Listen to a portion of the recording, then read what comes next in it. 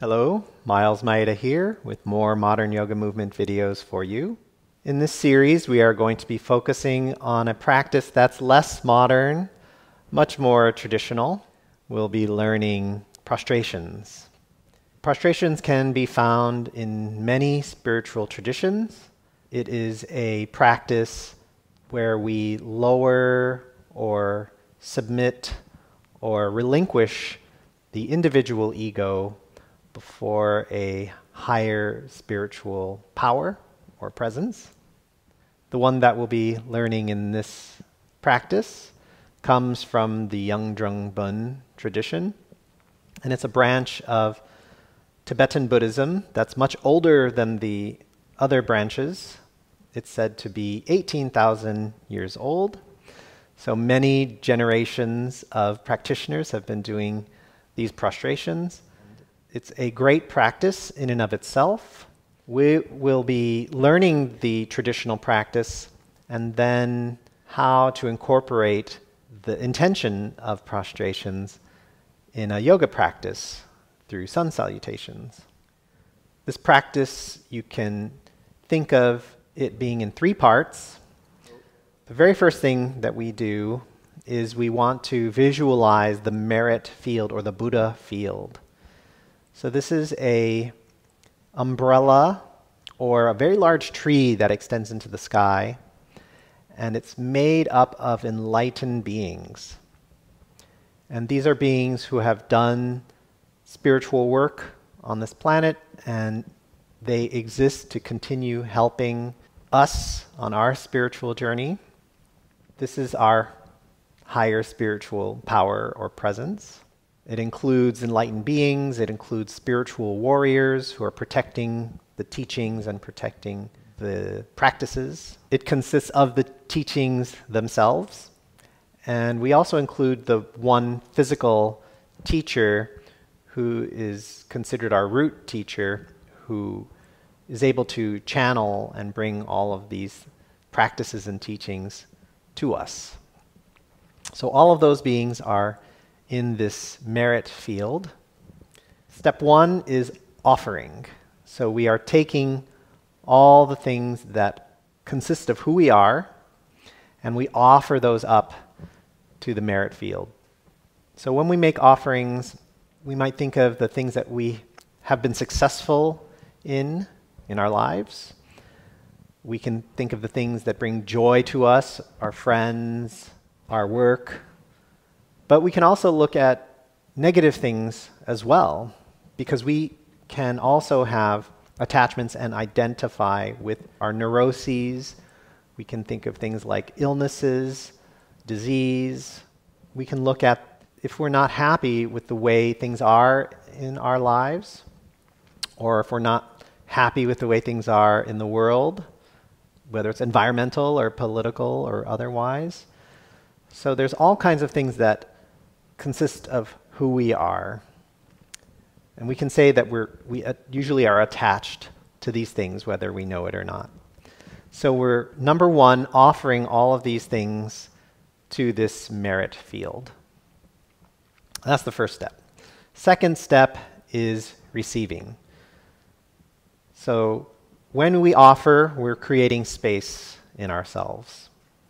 We have space now to receive blessings from the Buddha field. And these blessings are helping us to recognize our Buddha nature. In some traditions, you do spiritual work and then you become your spiritual self. Like your spiritual self emerges, or you create it. In other traditions, we're already whole, we're already perfect, we're already Buddhas. And it's simply that there's a veil or layers of dust that cover our awareness of our Buddha nature. So we're really just removing the veil or clearing away the dust. So receiving the blessings helps us to recognize and reconnect with our Buddha nature.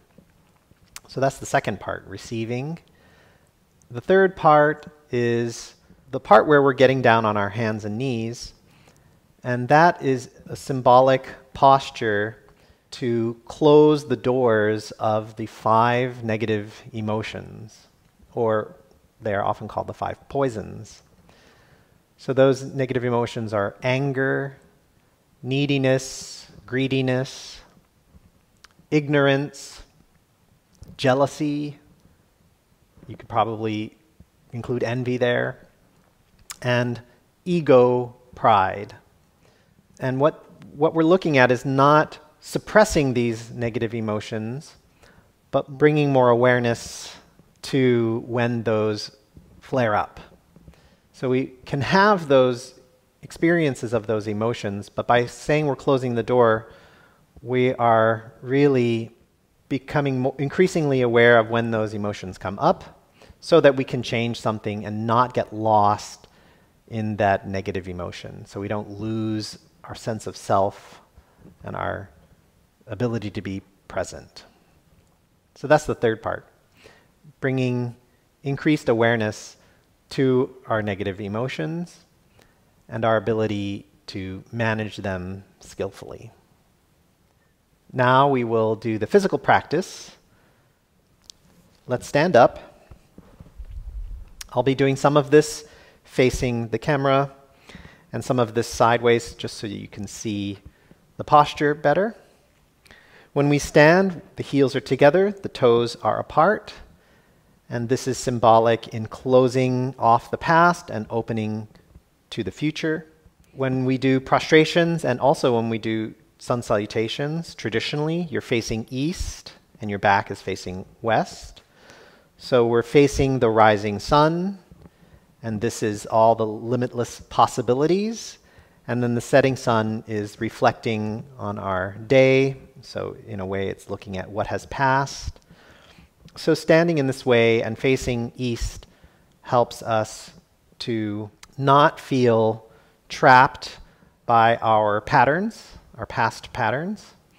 And it opens the doors to new possibilities in the future.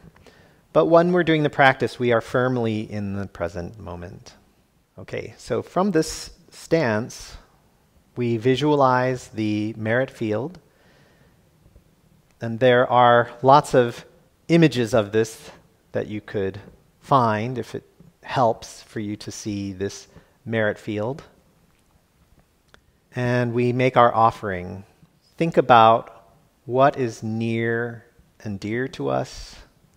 What are we attached to? We can start off thinking of the positive things, the successes in our lives, the people that we love, our accomplishments. And you can offer those up by sweeping the arms up and feel that you are letting them go up to the merit field. And these beings are very grateful to receive this energy, this offering. So in return, they offer their blessings. So we bring our hands together and we receive their blessings by bringing the hands to the forehead. And this is receiving enlightened body, the qualities of an enlightened body. Then we bring our hands to the throat. This is receiving the qualities of enlightened speech. And then to the heart, the qualities of enlightened mind. And I say receive, but it's acknowledging that those exist in us. The mind naturally is doubting, so by dropping the arms and sweeping them out to the sides, we clear any doubt. And here's where I'm just turning sideways so you can see a little better. We come down onto our knees, our hands, and our forehead. And you can lift the feet off of the floor. These 5 points represent the 5 poisons. So we're closing those doors and then coming up and feeling the effects of doing that prostration. And we'll do it 2 more times, so we do it a total of 3 times. Later on when you're practicing this, you can do it a lot quicker. So once again, we're acknowledging the merit field or Buddha field above, connecting with it. And now let's try offering the things that we think of as negative attachments. So it could be our neuroses, it could be disease or illness, it can be things that we're not happy about in ourselves or in the world. If we have a grudge with someone, something we haven't forgiven, that's a burden to us. So we can offer up all of those things, sweeping the arms up. And again, the enlightened beings, they don't see anything as good or bad. It's just pure energy. The fact that we're doing these prostrations, they're so happy and grateful to receive this offering. And they, in return, send blessings, and we receive Buddha body, Buddha speech, Buddha mind, recognizing our Buddha nature, clearing doubt, and closing the doors to the 5 poisons. Again, you can lift your feet off the floor and come back up. And the third one, make your offering. So whatever else remains,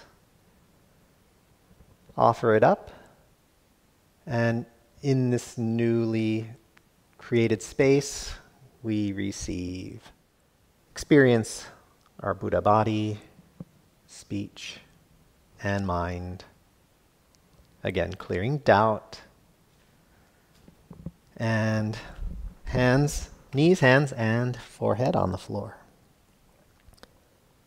Closing the doors to the 5 poisonous emotions. And on that very last one, you can finish, once again, reconnecting with Buddha body, speech, and mind, resting or abiding in our Buddha nature. And that completes our practice of prostrations.